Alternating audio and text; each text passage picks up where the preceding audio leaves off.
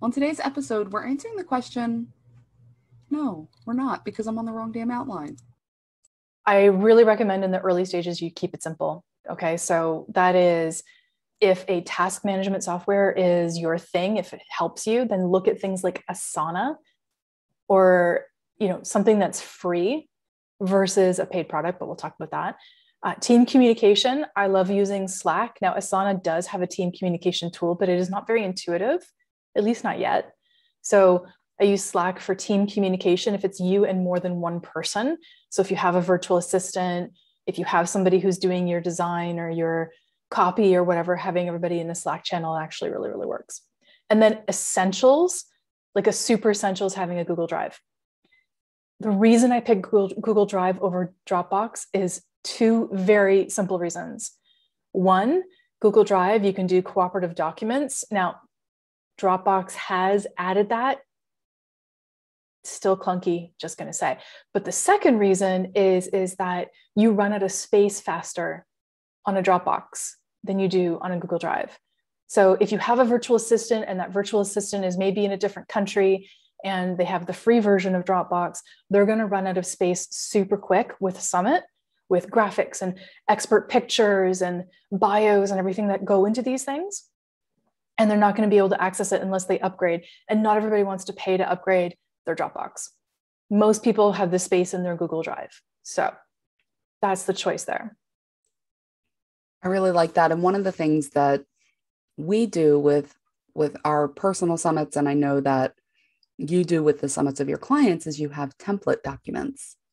Oh, yeah. In Google Drive, you set up the folder for them. And now it's like, okay, here's my master planning sheet. And it's got all of my needed files and it integrates with like Google Forms. So for speaker intake and things like that. So it just all works really well. Mm-hmm. That's another thing in the planning. So instead of getting Typeform or any other paid form software, just use Google Forms. Google Forms, you're going to use that. There's two ways we do that. So usually we do two applications. First one is for potential speakers, and that has basic information, et cetera. And then we have an accepted speaker or, an approved speaker form. So you're looking at creating two forms. With Google Forms, it's incredibly it's really malleable. You can make it what you want, and you can have people upload pictures and things. Back in the day, and this wasn't that long ago, you had to have a special plugin to make that happen. Now it's integrated into the form. It's super easy. You don't need to have things like a paid Typeform account to do it. Google Forms works just fine. So you mentioned that we can skip Typeform or Jotform or any of those paid versions. What else can we skip in the planning part?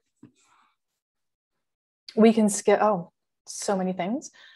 We can skip the paid sort of like mind mapping software, the paid funnel mapping software. So these are things that when you're starting to think about a summit and you start researching summits, if that's what you're doing on Google, congratulations, you're now cookied and you're going to get ads for different types of summit related programs and services. One of them might be these funnel mapping softwares, which is like, oh, you can lay out your funnel and your emails and your this and your that. Well, they only allow you to do like one free and then everything else is paid. So I don't recommend that. You don't actually need it. If you work with somebody like me, you kind of get all the templates that you need anyways. So you don't really need to pay for that stuff. I always map funnels out with boxes and arrows on a piece of paper. And then I take a picture of it and throw it into a Google Doc. Yeah. And then she sends it to me and goes, I'd like it to look this way. Right. Actually, it works. It works just fine. So paper and pen is fine too.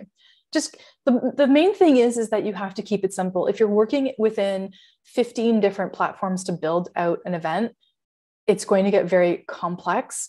And I will tell you that the more stuff you keep adding, the more challenging it's going to be when you go to do this. And you really don't want it to be. You want to keep it as simple as possible. And quite honestly, use tools that you will continue to use after the event so that you're not paying for something that you're only using for 4 or 3 months. And then when it's done, now you're stuck with this piece of software, right? So absolutely just use stuff that you're going to continue to use. I use Google Forms all the time.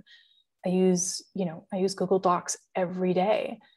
but I don't need to spend money on things like paid project management software. Asana works just fine. We've talked a lot about why you should build your list, your email list.